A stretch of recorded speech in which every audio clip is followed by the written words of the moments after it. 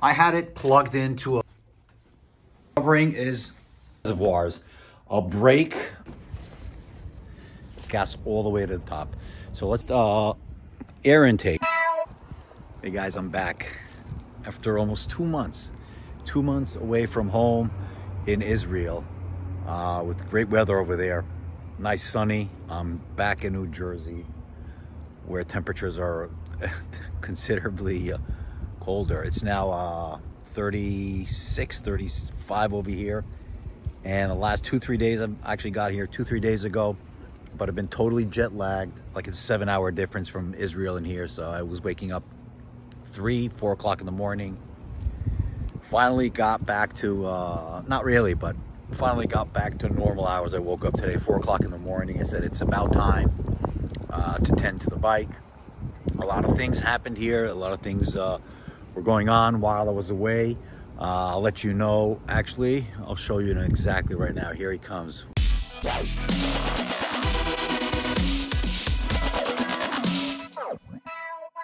A lot of things happened here. A lot of things were going on while I was away. I'll let you know. Actually, I'll show you exactly right now. Here he comes. One big change. Hey, hey, Pico. Hello, Pico. Yeah, Pico. Pico is our new dog. After our other dog passed a few months ago. Hey, Google. So guys, I just got back from riding. Just a very second. I'm still with the gear on. My dog is welcoming me. My dog is welcoming me. Hey, Google. Yeah. Hello. Hello there. Hello. Hello there. Anyway, the family was ready for a new addition, and we got this beautiful Chihuahua from a shelter. I tell you, from the first moment he saw me, he was like all over me. I guess he's used to the new alpha over here, so he's sleeping with us in bed at night. Such an adorable little dog. So that is Pico. Pico right there. Pico. Calm down. He's a handful. 7 months old. We got him like a month ago. My wife and the kids got him from the shelter. Really cute dog. Really, really cute. Pico. All in all, I've been blessed. My family, my wife is so tough. So for 2 months, she was here pretty much alone with the kids, and she had, of course, John's phone number in any case, she needs help or anything, but she never called him. She didn't need his help. Believe it or not, there was like the snowstorm that you've seen, somewhere around 12-14 inches of snow. She plowed it by herself with a shovel. No need for machines. Really, really tough. So been blessed, and she took care of the family, of the house, everything. Really, I'm really, we spoke every day over the phone. It was really cool. It was tough, 2 months to be away, but I'm back over here. Yeah, one thing that that changed ever since I got back is one of my kids lost the remote for the garage door, so I'll have to get a new one. Right now I'm getting it through the back door to de-winterize, let's put it that way, de-winterize my Harley. Actually, before I left, I wasn't sure how long I'm going to be away for, so I winterized it. Now I'm going to be here for a month and a half, so it's, I'm going to be using it. So now I'm going to be showing you how I de-winterize it, and pretty much all the steps I do to de-winterize. I also talk about how I actually winterized it. Oh, and before I even start, you know what to do about the subscribe. I'm not gonna yap my mouth about it. Just go ahead. Okay, as you've seen, I've covered it. So step one, of course, uncover the bike. And just before I even started, I had it plugged into a battery tender. Make sure that it actually was working during this whole time. If not, you wanna plug it in and let it tend the battery overnight. I was looking for before that beautiful green light.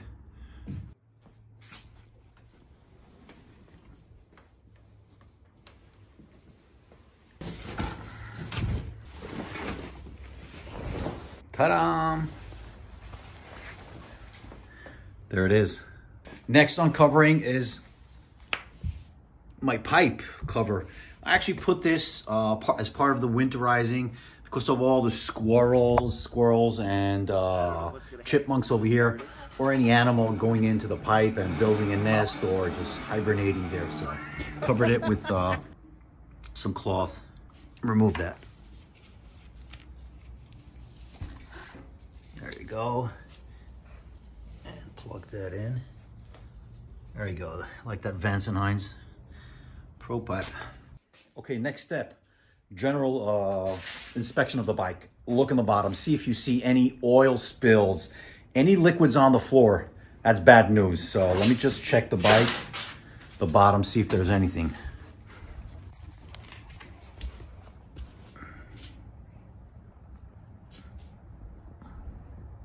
Looks pretty clean.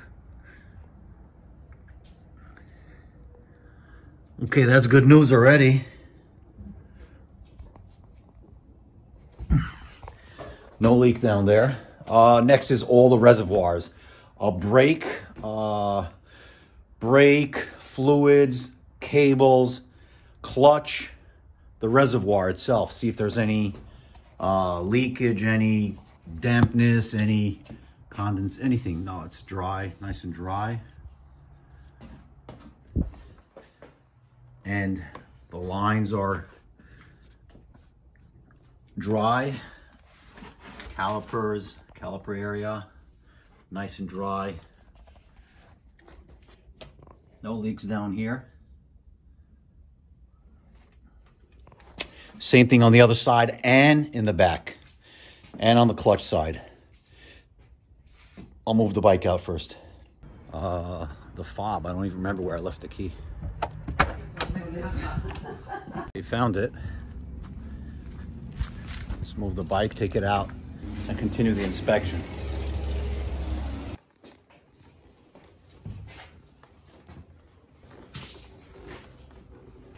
Now with all this playing around and videotaping, the bike is going to fall. Before I continue any further, do I see any moisture? Yeah, I do actually. And that is actually from my back tire. That's some condensation from the tire, I guess, from the moisture or something like that. Other than that, nothing, no oil leaks. Of course, check the tire pressure before I ride it. Other than that, let's take it out and continue the inspection.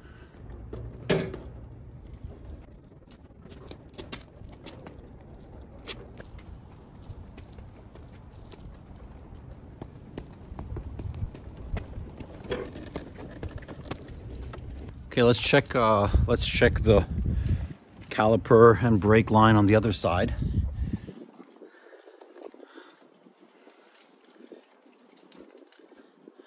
Well, this pretty much looks very completely dry, no leaks.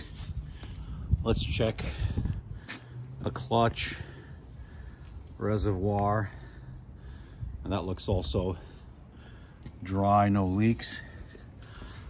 Next, let me check all the covers, primary, gearbox. Everything looks pretty dry. Well, you know, the bike was only stored for two and a half months, so not much. Not too many surprises here. So let's check the back. Actually, the best way to do it would be to take the bags off, but I'm not going to bother. I just generally looking, I can see everything pretty dry over here. Yeah, it looks dry. No leaks. Next would be to take, check the battery area. Maybe I got a rodent or a chipmunk inside under the seat, so let's do that. You see, I forgot already. Taking it out is from here. Right there. It's that latch. It's that latch over here.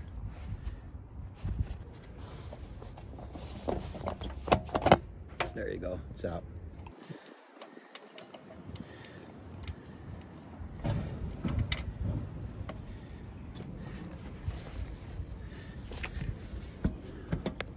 Okay. And looks pretty clean. No chipmunks there.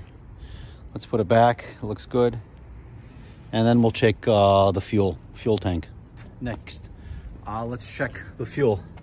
Now, what I did before I left to winterize it, look, my daughter is laughing at me over there. She hasn't seen me for 2 months, and she's laughing at me vlogging again. What I did when I was winterizing the bike, before I put it away, I literally drove less than 100 yards away to the gas station, completely filled it up, topped it up, and then I used a fuel stabilizer. Now, some people say, what's the point? See, the point of gas treatment is when you use ethanol mixture, the ethanol itself degrades very quickly, very fast after a few months. And if you're not getting the best fuel, the fuel starts to break up and becomes gushy and sticky, and it can mess up, you know, all around, you know, the tank itself, inside the carburetor, you know, that whole, anything that has fuel in it, the fuel itself breaks up and creates lots of trouble. So that's why I top it off all the way to the top with that gas treatment. And that also, why top it off? They say that if you have a little bit, if you have some of the tank exposed to the air, that can also rust a little bit. That's why you want to top off the gas all the way to the top. So let's check it out, check the gas. Not that I expect to find anything, but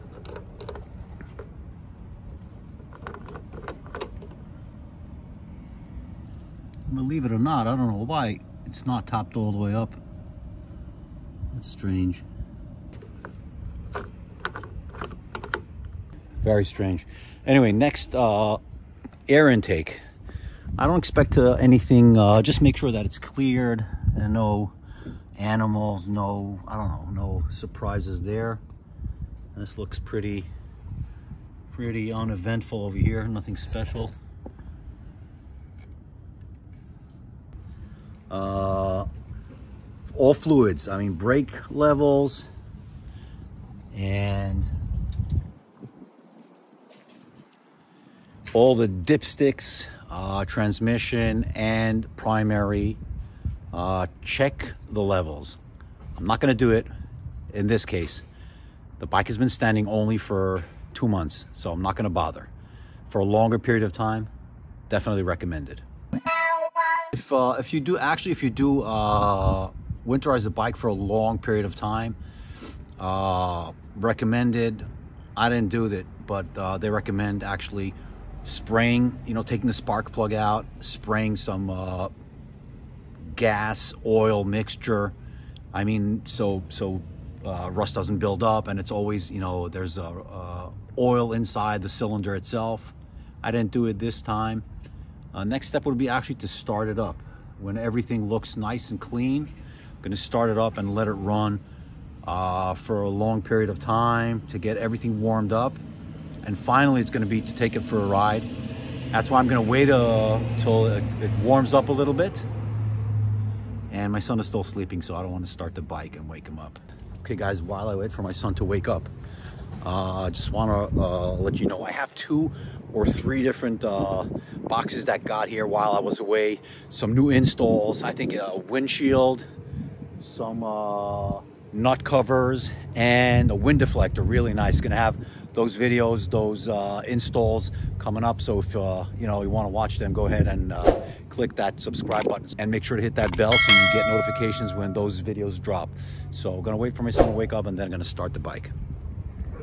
I just wonder about the level of fuel that is lower than I filled it up. I guess that after a few months, it can be expected from, it's not sealed, not completely airtight, and there is actually breather over there.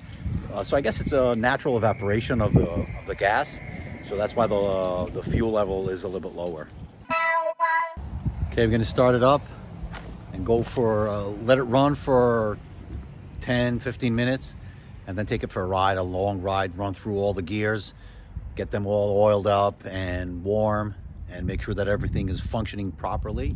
Then bring it down here back to rest for our next upgrades.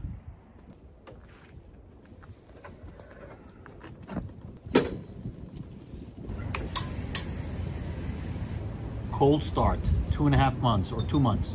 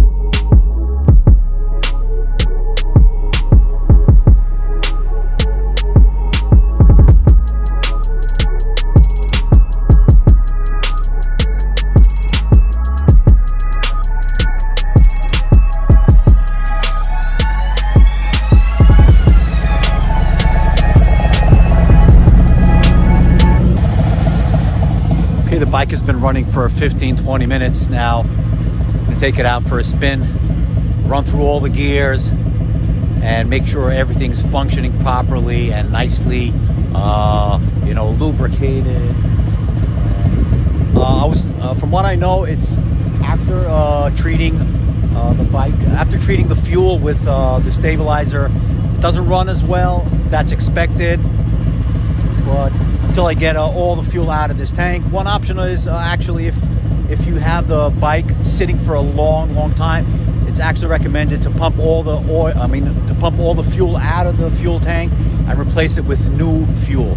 But this fuel is only 2 months old. I'm going to use it all the way and then fill up a new tank eventually. Okay guys, I just came back from a ride.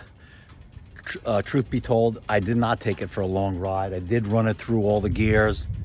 I didn't go too fast, but made sure that everything's okay. Like I tell my kids, do as I say, not as I do. That's the advice. You need to run it through all the speeds, all the gears. Run it for a while, a few miles to make sure that everything's okay, everything is working. I didn't go that far. It's too cold for me. But from what I took it, from what I've rode, all gears, all functions, everything is working nicely. Engine is nice and warm, and it's ready for the next month and a half. Well, I'll be riding it, reviewing stuff, installing. And that's it for now, guys. It's fun to be back. Hope you're happy I'm here, and I'm gonna roll out some nice videos ahead of us. Thank you all. Sandy. I'm Sandy from Holy Shift. I'm Sandy from Holy Shift. Peace out.